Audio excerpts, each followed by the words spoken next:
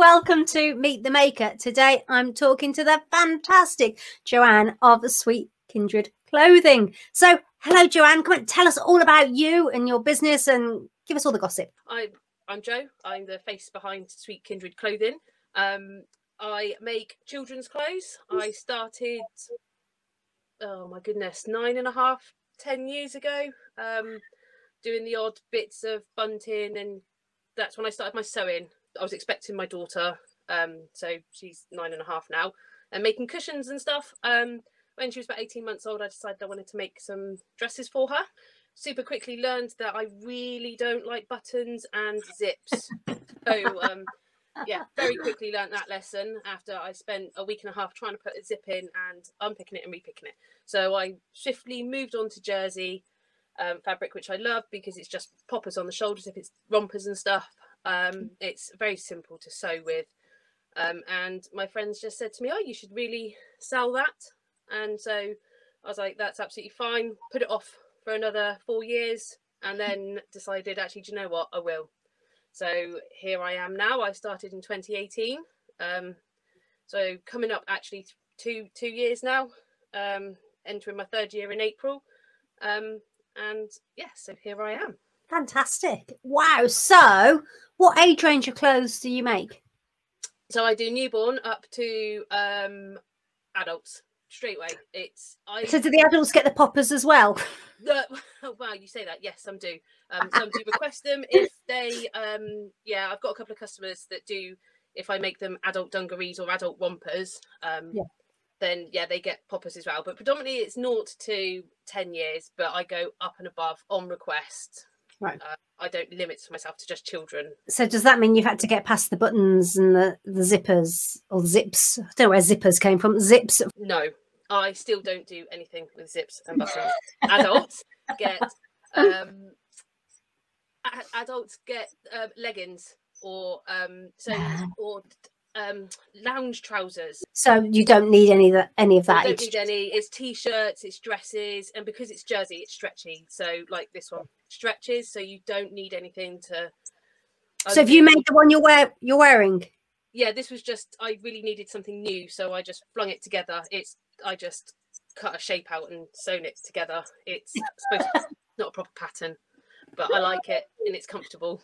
That's what it's all about, isn't it? Particularly right now as we're in lockdown, I think everything's about comfort. Love the fabric. It's all really colourful. Are they like teardrops, raindrops? Raindrops, teardrops, different colours. So they are pretty awesome, different sizes. So yeah, this is one of my favourite ones. Yeah, so I thought I've got to try it. I try all of the fabrics, obviously. Love that. So fabric, I do know with you and your business that choosing your fabric is something that's really, really important to you, isn't it? It is. It has to be right for me. I don't kind of like what everyone else has either. I try and have different stuff because obviously if we're all making the same rompers, for instance, in the same fabrics, we're all fighting together. So yes. I try to move away. I preferred it when I could go into a shop and touch fabric. I love touching fabric because again, you still don't know, although you can read descriptions and it says it's so much in weight and stuff, you can't guarantee it sometimes. I ordered some fabric as a tester. I now have 7 exclusives. I'm waiting for 6 to send off to the printers. I sent 1 off just to have a test to see. The meter come back and it was horrible fabric. It was thin, flimsy, and I'm like, oh, now I've got this fabric that I can't do anything with because I don't want to sell it, even just saying, do you know what, here, have it. I can't do it. It's because it goes against the whole I like certain fabrics. Yeah. So what do you mean by exclusives? So by exclusives, it means that no one else has my pattern, my print. So do you design the print? No, I don't. I can't draw. I'm not I can't. I have tried, believe me. I went out and I bought an Apple pen. I've got apps and I tried drawing, and you have to have it so that it's a seamless print. So it has to repeat and I can't do the whole moving the pictures around to try and get it so I can fill in all the blanks. That's not my cup of tea. So the exclusives I found were from someone on Instagram, I think it was. Oh, wow. And she had already drawn loads, and I just gone and bought all of the ones I liked. So you've bought the exclusive rights effectively to. Yeah, but That's at the cool. moment she is making one specifically for me. I've given her, I've asked her for a specific design that I want. I've since changed it twice before she's even started, because I've gone, actually, do you know what, I don't want animals this time round, I want something else. And then I went, actually, do you know what, I don't want that either, can I go back to animals? And then I've gone back to something completely different. So she'll be glad at the end of February when I've disappeared. So I'm just waiting for the first print to turn up.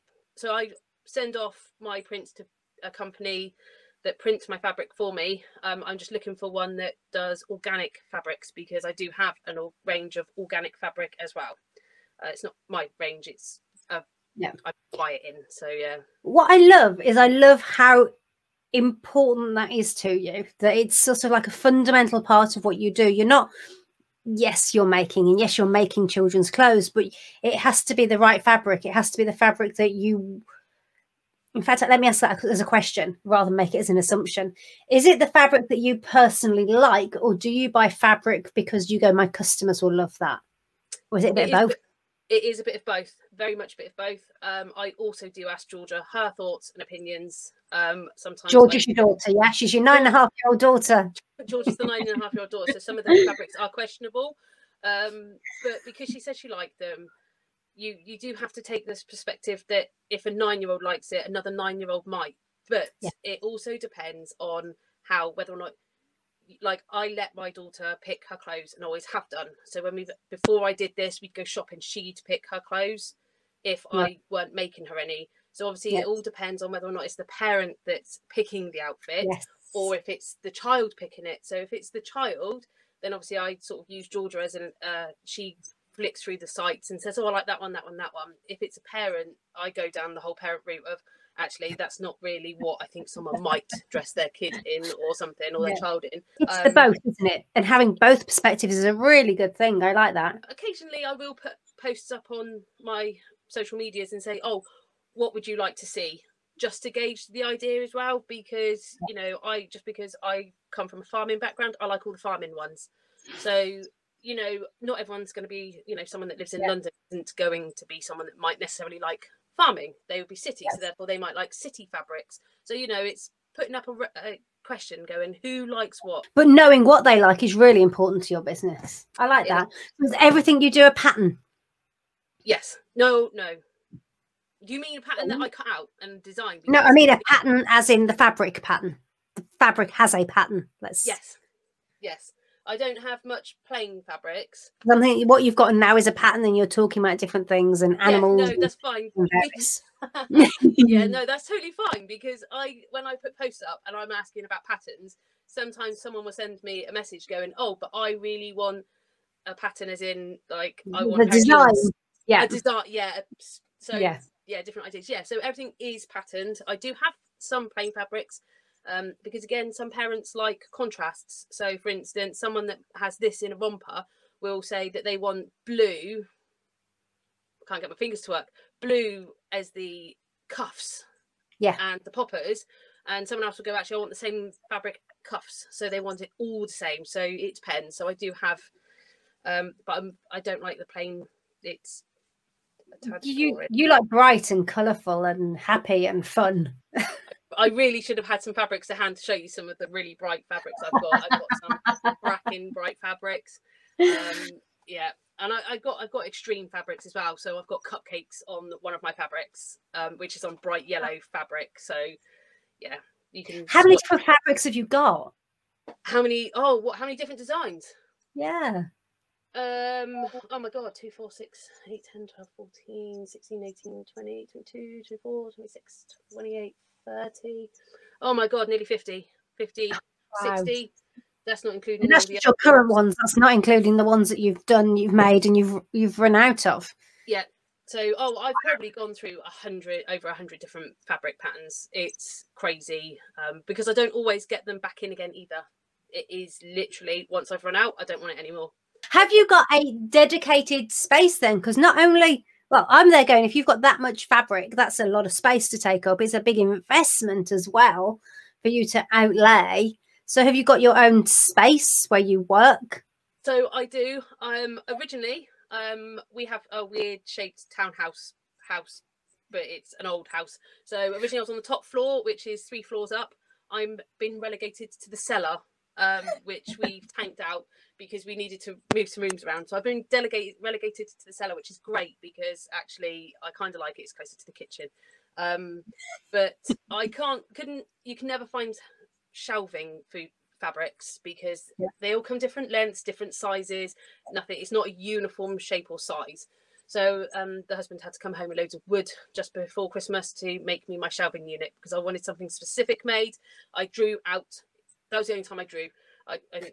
Drew. The only time I drew a picture and said, this is what I want. And he made it. Oh, fantastic. So, yes. Has that made a big difference to how you work? It does because it keeps it nice and tidy and it's all stacked on a shelf. Whereas before I had it in a drawer from underneath a bed. Right, yeah. So, yeah, that was on the, sort of not on the floor, on a raised area in the cellar. And yeah, so it was stacked in there because then I could still see it. It was sort of not stacked, lined up, but yeah, it's the shelving. It looks just so much prettier. Yes, because you had a big change in your business last year, didn't you? Go and tell us all about that, the becoming full time. Okay, this is the final time I'm going to talk about it because there's only so many times you can tell this story. Yeah, so obviously first lockdown. I had to work from home from my job. I worked in a high street bank, so had to work from home, chatting to all you lovely customers. So then I went back in August, I think, to work, and walked in and said, here is my notice, and gave them 3 months notice and walked out on the 19th of October, 24th of October, I don't know, October anyway. I walked out after 16 years and 10 months and ta-da, do this full time. It's fantastic, which, if I remember correctly, was ahead of your schedule. It was something you'd always wanted to do, but it was earlier than you'd kind of planned. You were able to bring your plans forward. It was majorly early. I was thinking maybe at least another year or two before I had the chance. I worked limited hours anyway there. I only worked 4 days a week, every other weekend, and I had all the holidays off, which is why this could become a dream come true, because I had quite a lot of time off while looking after the child, and she likes sewing as well, so we do a lot of it together, which is great. But yeah, so now I do this full time, which is amazing. I have a little routine, or did have until third lockdown. I liked my routine of taking her to school and coming home and doing it. Do you know what? You feel like a proper business owner. It's amazing. You are a proper business owner. Oh, thank you. Oh, finally. Oh, brilliant. So sewing and your business is now everything you do. It's your full-time income. It is my full-time income. So yes, You almost still look a little bit shell-shocked by that.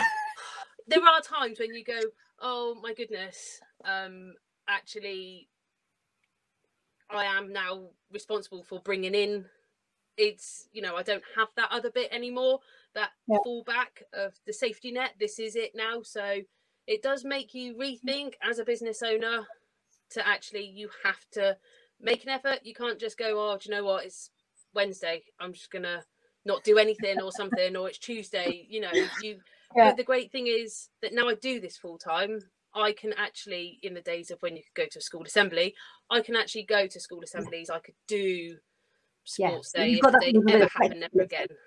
Yeah, which is brilliant. And I love the fact that just before you said it was like a dream come true. I love that. It is. I never need to think of a new dream, so I don't know. I would think about a shop, but I think that's a bit too much. I have to wait for Georgia to be at secondary school, and at that point, I want to be thinking about retiring, really. I love that. And maybe opening a shop right now in the middle of a lockdown, not quite the best plan either. So yeah, we'll go on for now. So thinking about the fact you might have a shop at some point in the future, or not, who knows, but where do you sell now? Where can people find you? So I sell on Etsy, under obviously Sweet Kindred Clothing. I sell on Facebook. I have a Facebook page. I have an Instagram page too, which is getting so much better now. I also do rent a shelf in a physical shop in Bridgnorth. Now, my geography is not great, so I want to say that that is north of Devon, where I am, and I want to say it's like a Shropshire area. I want to say that. Yeah, to a lovely lady. The shop is called Toadstools, and she's absolutely amazing. She has loads of different sellers in there. I'm yet to go because obviously it is a bit of a round trip for me. Not that I'm allowed right now, but obviously when time's come. No, you meant. Brilliant, fantastic. So Etsy working really well for you right now? Etsy, yes, Etsy is doing amazingly well. Actually, to be fair, I don't even drive half of my traffic there. Wow. All my wonderful customers find me through, I'm assuming, Google search or searching on Etsy. So yes, and then I drive a little bit of the traffic there. Random question really, but how many products have you got listed on Etsy? Because you mentioned before that you do things like if somebody wanted a plain fabric cuff, you could do that, or if they want the same fabric and different things, which makes me think you've got lots of variations going on. Does that mean there's lots going on your Etsy shop?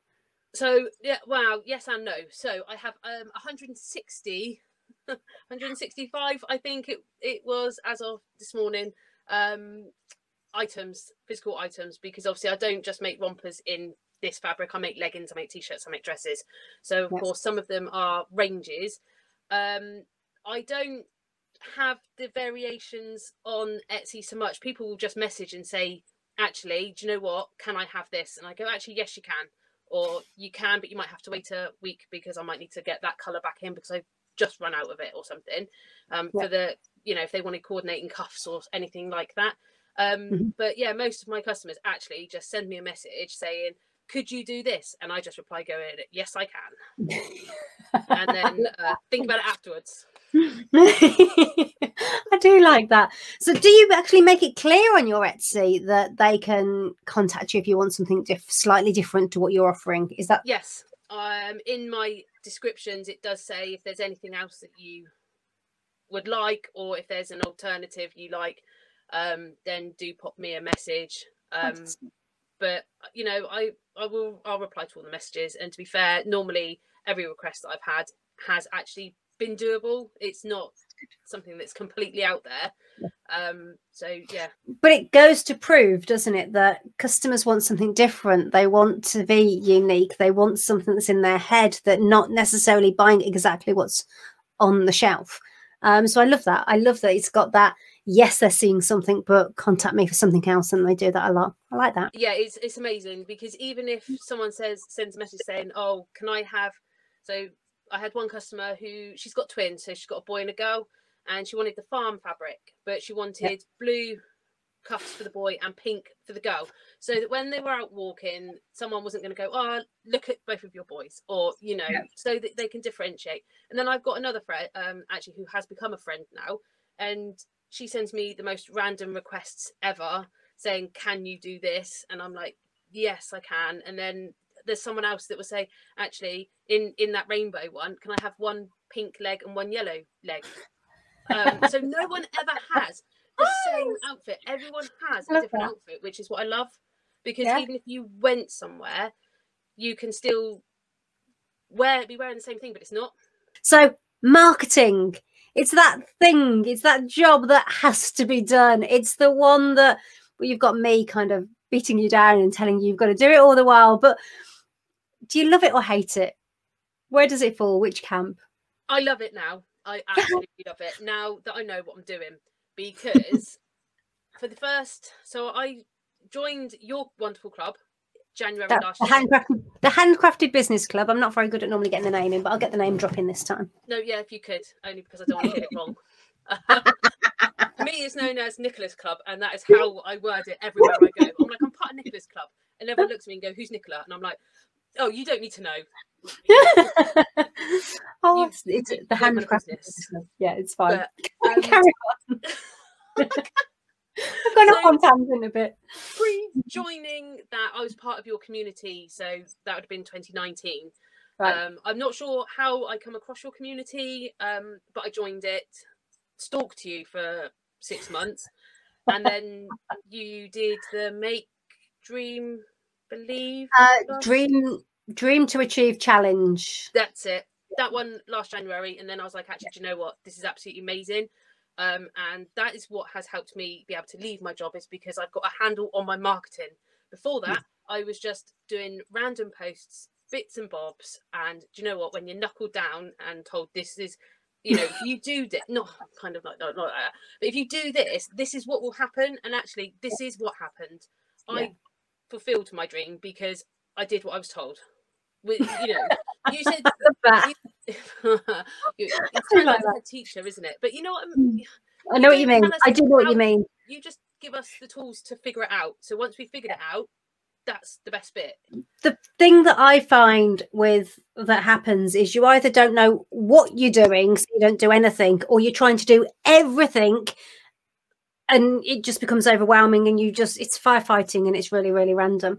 I just kind of go, we need that consistency, and we need something that's doable, that you actually can say, I can do that. That's doable in both ways. You do it, and it is doable that you can fit it in. And I think that's what we spent our time doing, isn't it? And it's brilliant that it's had that effect for you. It is. It's absolutely amazing. And to be fair, I was in the camp of the whole, I just did it sporadically. So that kind of explains why I was just sort of bimbling along. Now I'm I have a purpose. Yeah. So, well, I had a purpose from when I joined the club, but you have that purpose. Yeah. Well, you take it seriously. You said it right now. You were in a position to give up your job, but you're in a position to give up your job because you prioritized still doing the business when you weren't at the job. And now it's okay. Lockdown, pandemic aside, the routine is school run, come home and work. It's not that, oh, I can't be bothered today. It's that's your routine. That's what you do. And it does make the world a difference. I mean, you don't want to create a business that becomes a job, but you do need to almost treat it as a job for it to become a business. I do like the fact as well that every day is different. I'm not sewing the same stuff. I'm not using the same fabric every day. That's the difference bit as well. So it doesn't become boring. It's not just a job. It's, you know, it's not the same. The only thing that I don't do so often now, which I probably should do, is still make Georgia her clothes. It's the only thing that sort of goes by the way. And I'm like, actually, you know what? You can have that in half term, because I'm too busy doing customers' orders or trying to think of new things, new ranges, you know, getting new fabrics. But you're teaching her other skills, aren't you? You're teaching her that you don't have to have a job. You can have your own business. She's learned to sew because of you. There's so many things that you are teaching her otherwise. She has sewn her own clothes before. She's sewn leggings and a t-shirt last summer. She absolutely loved it. So yeah, and she says to me occasionally, oh, I'll take over your business one day. And I'm like, do you know what? That's quite nice to think that it might still go on for another 50, 60 years. It'll be Joe and Georgia. You'll be changing the name, Joe and Georgia. And then eventually it'll be Georgia. And if she has a child, you know, and actually to think that it could potentially go on and on. Yeah. So that's quite nice. So just got to push her in that amazing. Direction. Yeah, it's amazing when you think. So you don't need the shop. You need that. You need that. Yeah. I like that. If you had one tip for anybody else who was starting now, who had their own business, what would it be? Just from my perspective, nail marketing right at the beginning. While you can have all your other bits in place, you know what you're doing because you clearly know what you're doing. That's why you're doing it. Actually, your marketing, if you get your marketing right at the very beginning, you don't necessarily have to wait years for dreams to come true. You don't have to wait years for, you know, it to then become a viable business. I'm now a viable business in 2.5 years or 2 years because it's what happened. So actually, do you know what? It's a lot quicker if you get your marketing right in the first place. I think what I see with a lot of makers is you can spend so long sorting out your product in the background and getting all that perfect that you're not building up your audience, you're not making those connections, you're not listening to your customer and understanding them. And by the time you're ready to do that, you've kind of almost given up because you feel like, oh, there's nobody there listening to me straight away. So you have to kind of have it all running parallel, all at the same time. You can grow as you grow your customers. Yeah, that's what I found. As soon as I started nailed the marketing, it just flew. I went from 8 orders 1 month to 50 in November. So March I had 8, and it just doubled and increased all the time while I was doing the sensible marketing, as opposed to the insensible. Yeah, so you kind of go, actually, do you know what? It then does happen. Yeah, So fantastic. that's my one tip. Nail your marketing first time round. I like that. Fantastic. Thank you so much, Jo. It's been lovely to chat to you. You are welcome. Thank you.